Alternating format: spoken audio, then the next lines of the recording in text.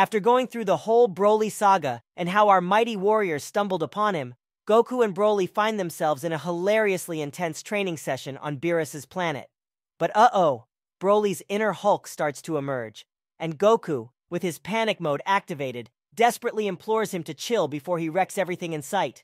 Meanwhile, Vegeta, our resident Zen master, sits cross-legged, enlightening Goku about the wonders of meditation.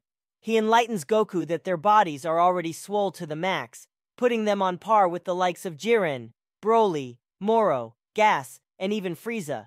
So instead of pumping iron, Vegeta is all about pumping his brain muscles.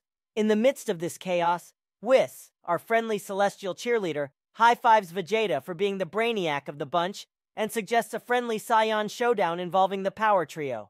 But hold up, Vegeta ain't down if Broly's involved, fearing the inevitable chaos that'll ensue. Meanwhile, Beerus, the perpetually napping cat god, finally awakens from his eternal siesta, only to discover that Lemmo, Chilai, and Broly have set up camp on his turf. Goku, being the smooth talker he is, justifies their presence by claiming it's the safest place to hide Broly from Frieza. And guess what?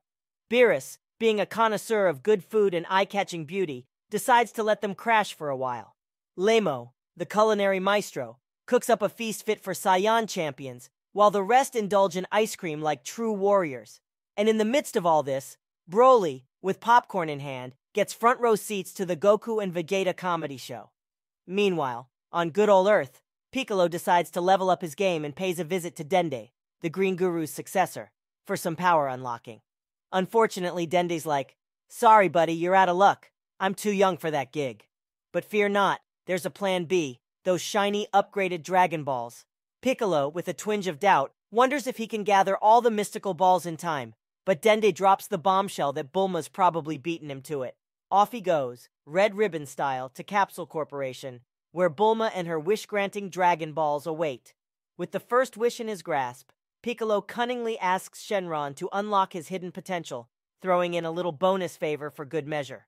But wait, Bulma's got 2 wishes left, and she goes all out on cosmetic makeovers, only to realize with a facepalm that they could have used a wish to bring Goku and Vegeta back to Earth. Piccolo, quick to dish out some finger-wagging, gets served right back when Bulma reminds him that he didn't think of it either. Sheepishly, he retreats to Red Ribbon HQ, leaving behind the impending sense of excitement that even Trunks and Goten can't ignore. Something big is about to go down, and they know it.